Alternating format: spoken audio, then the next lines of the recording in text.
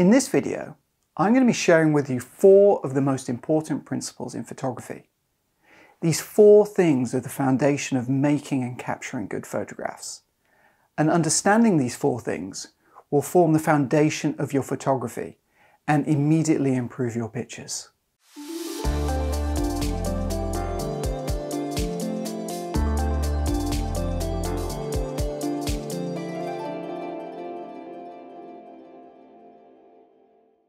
Hi, my name is Gallagher. I'm a professional photojournalist and documentary filmmaker.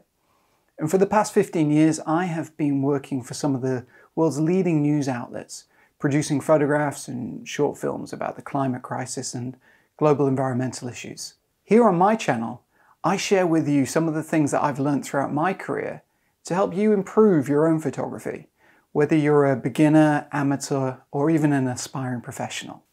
In this video, we are going to be talking about some of the basic techniques of photography. These principles are the foundation from which you can build your photographic technique. But don't worry, the concepts aren't hard to get your head around, and once you understand them, you're going to start to see photography in a whole new light. If you like the content on my channel, please like this video, subscribe, and make sure to hit the bell button to receive notifications when I post a new video. So, I'm going to be covering these 4 main concepts: light, color, composition, and moments. Let's get started with the first one.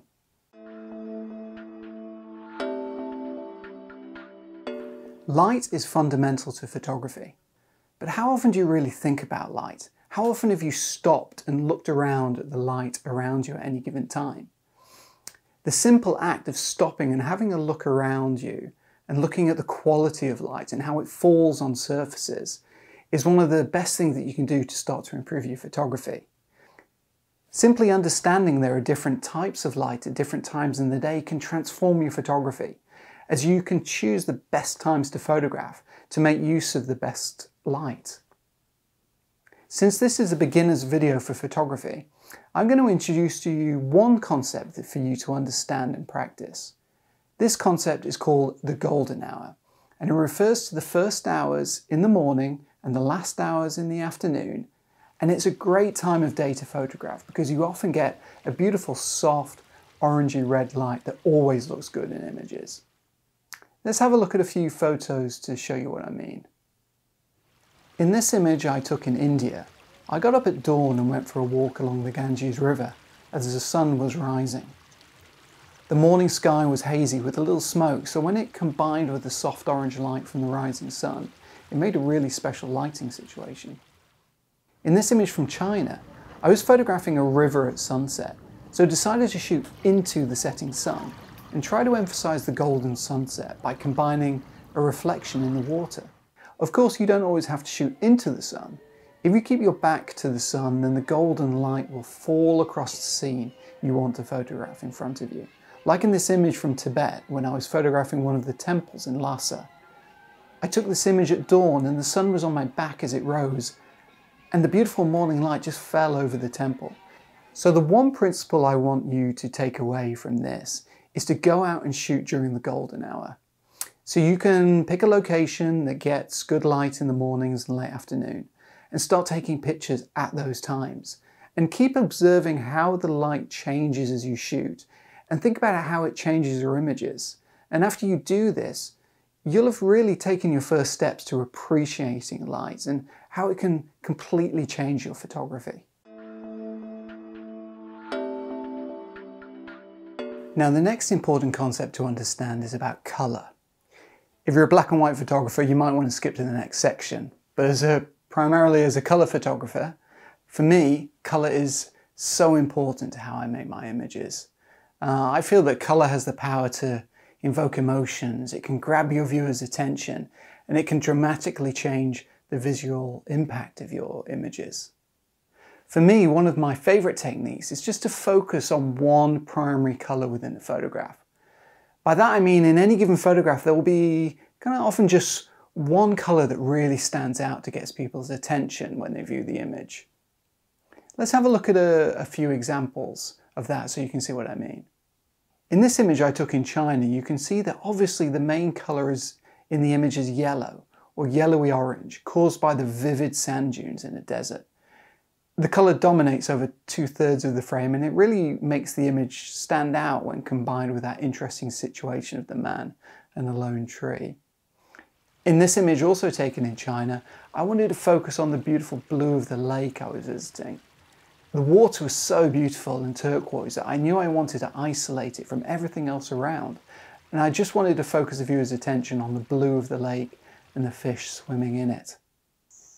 Likewise, in this image taken in Cambodia, I wanted to focus the viewer's attention completely on the incredible shades of pink that were coming from a sun setting behind a forest I was visiting.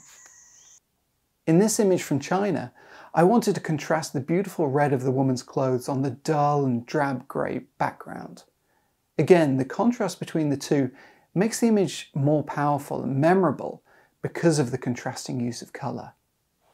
So next time you go out taking photos, try to practice thinking about colour by focusing your attention on one or two colours within the frame at any one time.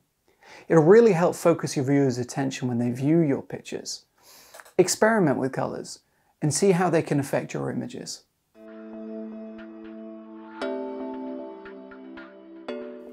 Essentially, composition refers to how you place things within the frame of your photograph. It doesn't really matter what kind of frame you're using, whether it's a traditional horizontal or vertical 35mm frame or square frame, but thinking about where you position your photograph's subject matter will really drastically affect the aesthetic impact of your photograph. Have a look at this image I made in India. I was wandering around the city of Kolkata doing general street photography, and at one intersection I came across this amazing scene of a child looking out of the window of one of the city's distinctive yellow taxis.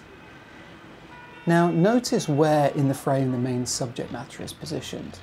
Top left. Here I want to introduce to you an important concept called the rule of thirds. If we divide the frame into thirds, you'll notice how the child falls pretty much on where the two lines intersect in the top left. Let's have a look at this photo I made in Indonesia of a woman bathing in a river. Again, you'll notice that I positioned her in the bottom left of the frame, again in the intersection of two of those lines. Now just this simple act of placing your main subject matter in the intersection of those two lines can really make for an interesting and dynamic composition. If you are shooting landscapes or scenes where the horizon is a dominant feature, you can use the rule of thirds to help you decide where to put the horizon. In this image you can see I put the horizon on the top line and also positioned the main subject matter, the man, in the bottom right where the lines intersect. In this overhead image taken with a drone, I can still use the simple rule of thirds to decide where I put the subject matter, in this case the islands.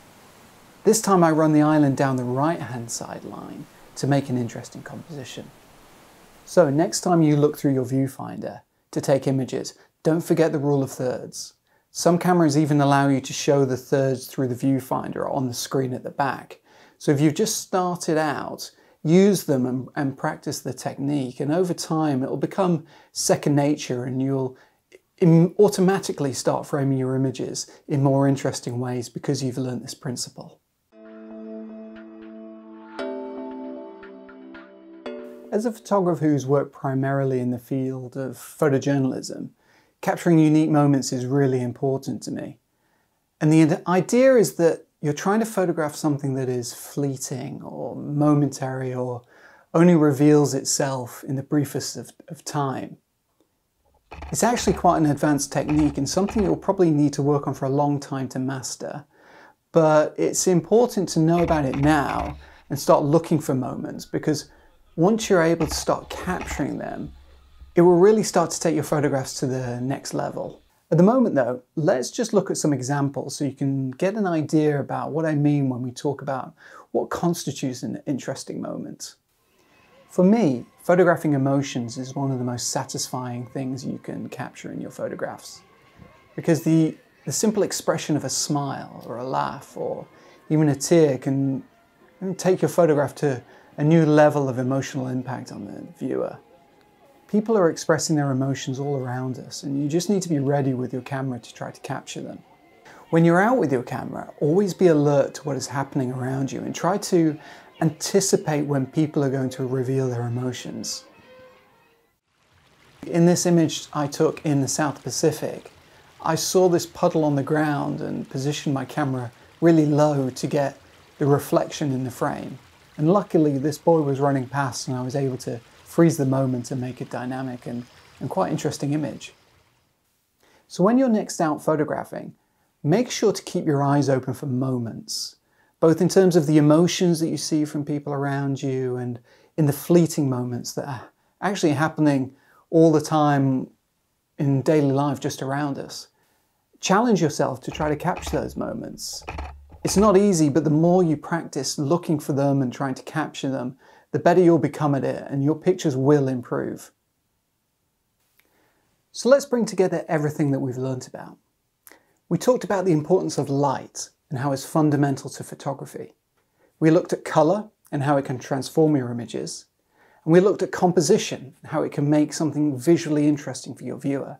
And finally, we talked about emotion, about how capturing that can take your photographs to a new level. As always, getting out in the real world is the best way that you can learn about photography.